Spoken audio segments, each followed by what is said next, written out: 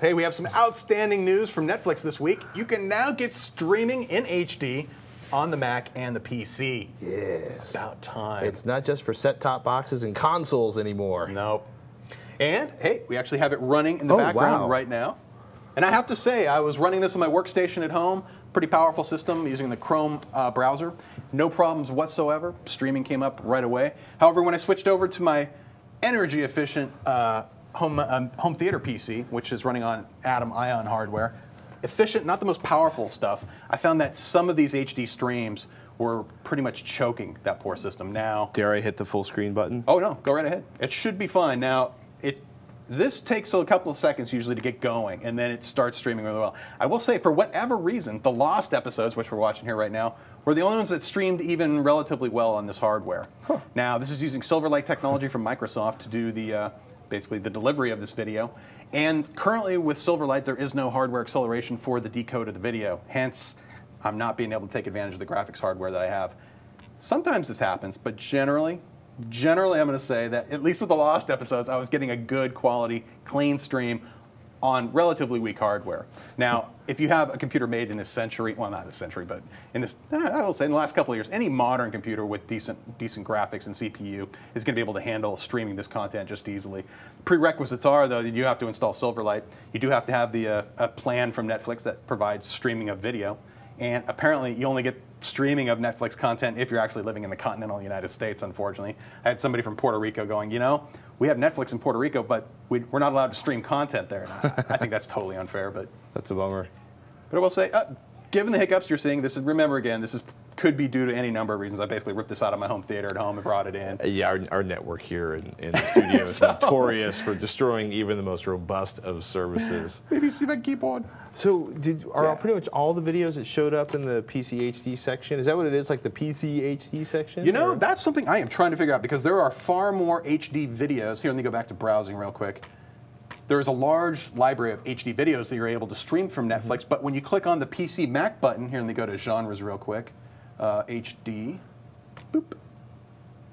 It seems like there are a lot more show all HD, but then you have a separate button for show HD for Mac and PC. I think those are the Silverlight delivered videos. I'm just guessing at that one point. They're probably in the process of re-encoding all of their HD titles to be compatible with the Silverlight system. I gotta say, overall quality, they look phenomenal. It's about a 4 megabit stream, a variable, but terrific. This is over 600 titles right now, close to 700 currently. Cool. In this particular section, and I have to say, except for Silverlight not supporting hardware, so hardware video decoding. Until that kicks in, I would recommend this only for people with slightly more powerful systems or notebooks. What a lot of people have been saying online, I got some tweets about this, is that the Silverlight hardware acceleration has to be turned on by the content provider, not necessarily the people building the application, which makes absolutely no sense to me, but we will continue to investigate. Silverlight team, though, did demonstrate at NAB a couple months ago in Vegas a running demo on Atom Ion hardware doing H.264 decoding. So I imagine in a future update, hopefully soon, we'll see that performance. Smooth streaming performance. We were expecting Google and Intel to announce new Smart TV. Smart TV, I like to say that at Google I/O this week. Think Dragon Point low-end power processor and Android, duh. But the big news so far is that Google, Mozilla, and Opera have banded together to support WebM. That's a new royalty-free video codec from, hey, we told you, On2, the makers of the VP8 codec that Google purchased recently. Not the codec, the whole company. It's kind of the last piece of the pie for HTML5 video, if you don't want to pay royalties for H.264, that is. Mozilla and Opera promise to support the codec in their browsers, and of course YouTube will support it because Google owns YouTube, and Microsoft chipped in and said WebM will definitely be supported in IE9. It's coming in 2011. Expect drama to ensue, mostly like H.264 proponents saying we should stick with H.264. Is this truly open? Is it going to lead to lawsuits? Is it different enough from H.264 to prevent MPEG-LA? That's the people that run the MPEG patent consortium that people pay money to distribute content.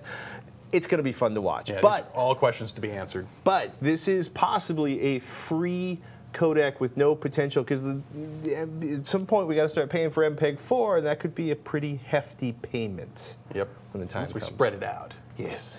Is Walmart the new Best Buy? Probably not just yet, but the mega chain has announced that it will be expanding its space for Blu-ray players and movies. 50% more floor space in 1,200 stores nationwide, according to TVPredictions.com. And returning the $78 Magnavox Blu-ray players to the shelves. It keeps coming back. Dang, $78. $78. They've got a new low price leader now. A leader. 65%. I'm telling you, Blu-rays and Check 7-Eleven. and see if there's a firmware update for that thing now. Yeah. Speaking of firmware update, Time Warner says they won't comply with Hurt Locker's lawsuit, not because they have a problem with suing people, but because of the thousands of requests the lawyers are making would tie up the cable company's 4-person IP lookup staff. Is that the name of that? For months. Like, it would be like literally for the first round of hits they want, it would take like 4 months full time of these people working. So yeah, it's going to be, yeah. There are better ways to spend that money. There really are. Let's go to Time Warner. Yeah. In other legal-ish news, the FCC, quote, granted a limited authority to cable and satellite services that allow them to selectively disable ports on your set-top box. Our buddy Alfred Poor over at HDTVmagazine.com has the full story. Think the return of selectable output control? Which is a fancy way of saying that the MPAA wants to kill off the analog loophole in your TV box.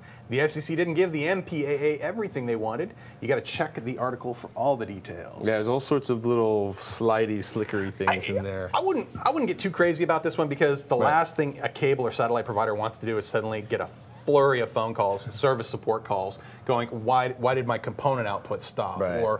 And they're not turning off HDMI. Just a hint right there. So if you're using that already. Not yet, man. Not yet. I think for most people, you're not going to notice a whole lot here. It's Yeah. really just I don't know, who knows? We'll find out. DirecTV's launched their whole home DVR for $3 per month. Your DirecTV DVR will be able to serve video to other HD receivers in your home. Okay, it's a little bit more than $3 a month because you'll be paying for the HD receivers for all the sets in your home, but apparently it'll handle up to 15 different receivers. I don't know if it'll stream to all of them at once, but you basically have the basic DVR and then it'll spit its contents all around the house. It sounds similar to what Moxie was doing with their DVR set-top boxes, essentially using that main DVR to allow you to collect the content, and then you can spit that off to all the little satellite boxes around the house, too.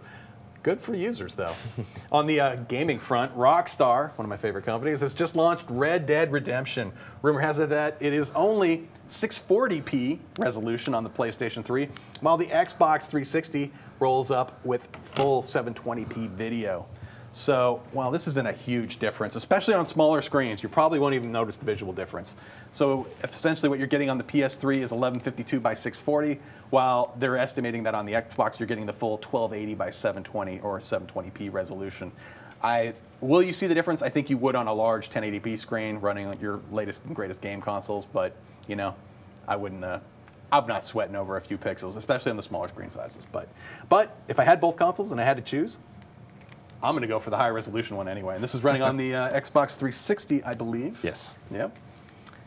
And I got to say, my friends are already out playing multiplayer on this. I'm tempted. I don't own a 360, so Maybe it's time. or I'm just going to go over to my friend's house with the disc, and then they'll stop what they're doing and let me play. So Good luck with that.